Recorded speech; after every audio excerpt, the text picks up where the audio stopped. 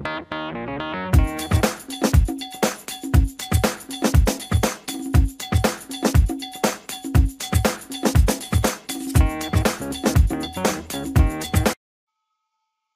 the expression using the binomial theorem.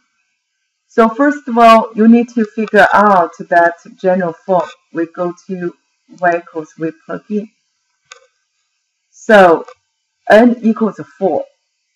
Then I need to go to 4, then go to math, probability, then go to 3. Yeah, enter. Then for this one, we put the x. Using the x, that's the default variable. Then you need to multiply. A here is a 5r, so I use the 5. We only plug in the coefficient here to 4 minus x. So here's a 4 minus x. Okay, then you multiply. And b here is a -2, so I do the -2 to the x power.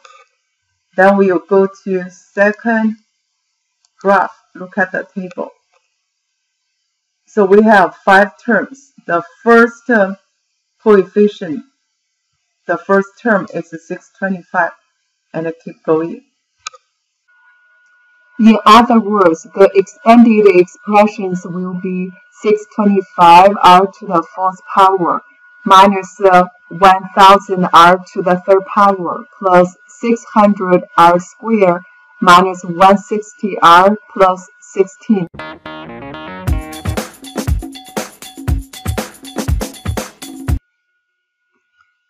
For example, find the coefficient of the 5th term of 2x minus 5 to the 10th power. And we will figure out the 5th term will be this one. And how we put this form into the calculator. And from the combination, we will put the 10 first. Then I go to math. We go to probability. Then we go to 3. Put the enter. Then we put 4. We multiply.